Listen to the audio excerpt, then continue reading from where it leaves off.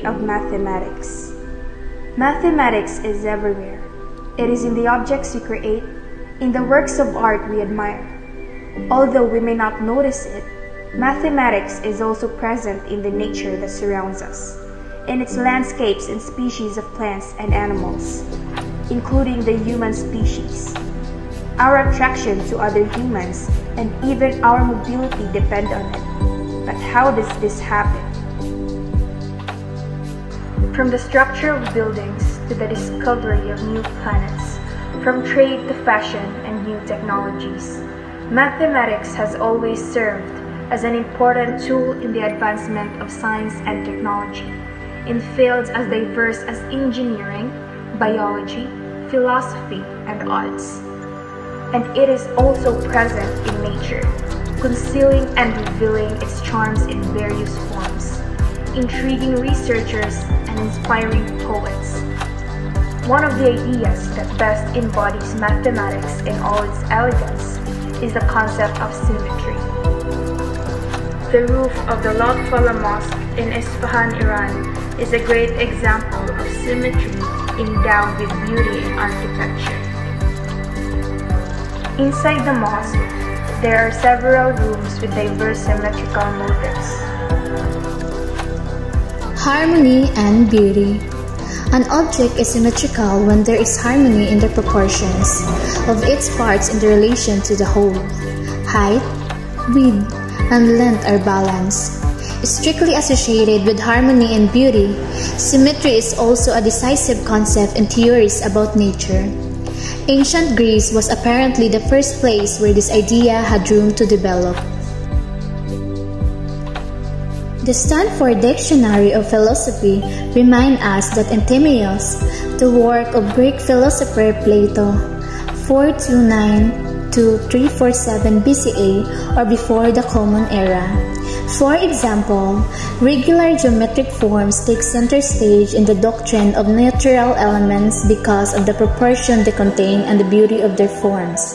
The four elements, fire, water, earth, and air, could be represented by regular geometric shapes with polyhedrons of 4, 20, 6, and 8 equal sides respectively. The universe could also be represented by a 12-sided polyhedron or a symmetrical dodecahedron. When particles with these different forms are combined, they give rise to all the natural elements we know. Although the word or concept of symmetry did not exist in Greek vocabulary in the days of Plato, the concept was already developing. The Greek noun symmetria, which literally means of the same size, was already being used to refer to proportion.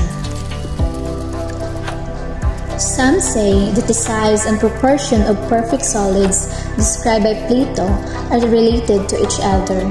The sides of particles of fire, water, and air could be combined together because they are proportional. They were described as having a golden proportion among themselves, or a type of symmetry that marks the growth rate in the development of several species. The leaves of a tree, for example, multiply more or less at this speed after the sprout 2, 3, 5, 8, 13, 21, 34, 55, and so on.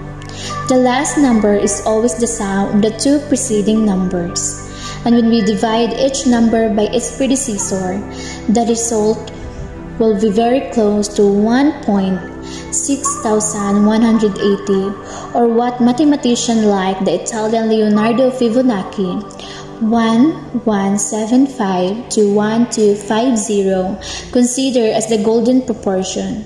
When applied to a succession of proportion squares within a rectangle, this sequence of numbers always with a golden ratio between them generates a golden rectangle.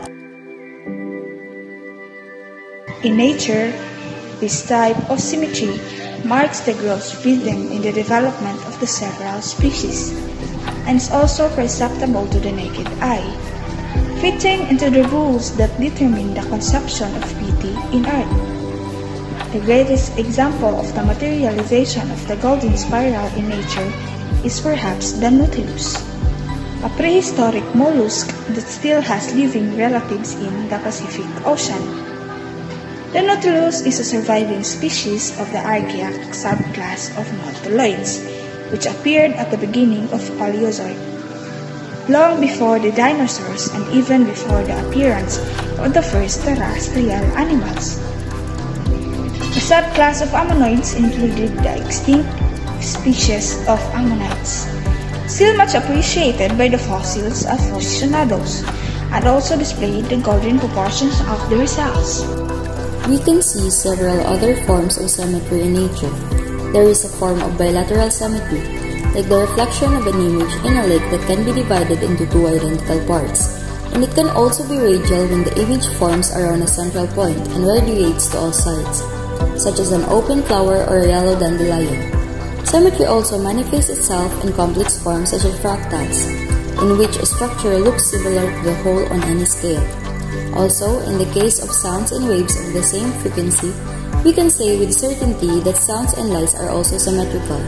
In the natural world, symmetries are not completely perfect and harbor some visible imperfections. According to IME-USP Professor Eduardo Colli, our eye looks for symmetries even if these are not perfect in nature. In fact, the greatest beauty in the symmetries of nature lies in these little imperfections. Spheres. An object is spherically symmetrical if it can be cut into two equal halves, regardless of the direction of the cut, as long as it passes through its center. Fruits like oranges and some lemons have a shape that is very close to being spherical. Bilateral beauty. One of the main symmetries in nature is bilateral. We see how one side of the body of a plant or animal is a very close copy of the other, as if it were a plane, able to split the image into two sides, or two almost perfectly reflected images. Not infrequently, this morphology has a clear function. For example, it would be very difficult for a bird to fly straight if its wings weren't the same size. For Plato, the sphere was the most symmetrical and homogeneous form that existed, and therefore the most beautiful and perfect form of all. He said that the cosmos had a spherical shape, as well as the celestial bodies like the planet Jupiter we see in the image. UFRJ, today physicists believe that called cosmological constant is positive, which means that scales of universality, the cosmos really could be a sphere. It would be a fourth-dimensional space-time sphere, but even so, it means that Pluto was not that wrong at all. A body is radically symmetrical if you can cut it several times and generate equal pieces, or if it is impossible to rotate it around a central axis and get a circle effect. The main difference compared to spherical shapes is that in the case of spheres, there is no up or down side as in a more or less flat plane. In radial form, these sides exist. Take this conifer pine, for example. Viewed from above, it has radial symmetry. When seen from the side, it has more or less spherical symmetry.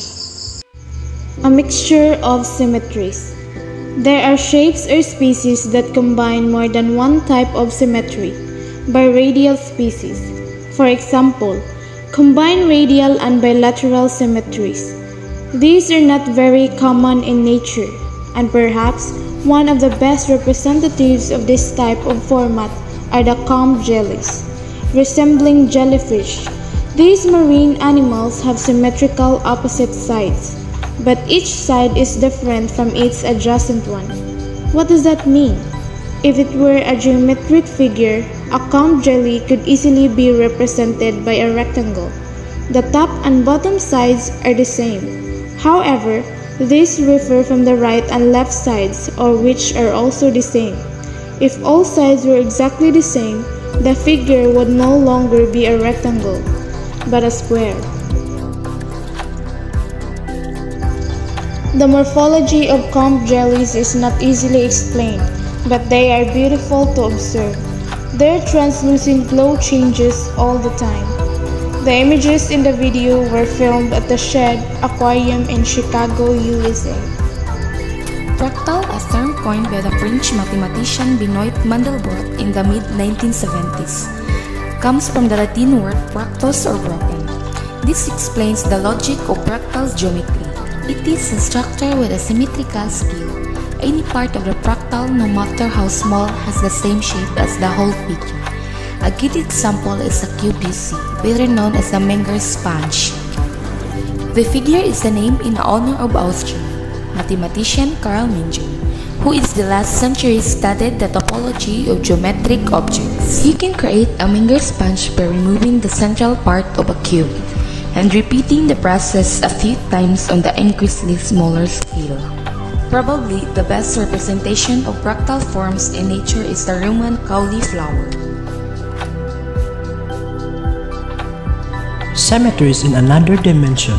Not all the symmetries we know happen in the spatial dimension in the form of geometric figures or in the forms found in nature. Symmetries also exist in the natural world in other ways that we can see, hear, and feel. Light and sound, for example, behave as a wave, and we can say that these are symmetrical when their wavelength is regular. Its symmetry does not occur in space the way a geometrical figure visibly does. Its pulsation, light, and sound are symmetrical in time. Some stars, for example, have regular variations in brightness or pulsations. RS Puppis, located near the center of a Milky Way, is one of these. Its frequency of pulsation is approximately 40 days. In this video of the American NASA and European ESA Space Agency, we see a kind of time-lapse of the pulsation of RS Puppis. Symmetries are everywhere all the time. Just look around to see that they surround us. In addition to endowing our daily life with more grace and beauty, they also have many functions of which we are unaware. Nature hides numbers, equations, and proportions that can be unraveled by anyone who is curious enough. As the celebrated physicist Richard Feynman once said, knowledge of science only enriches the excitement, mystery, and admiration for nature. It does not take away its beauty.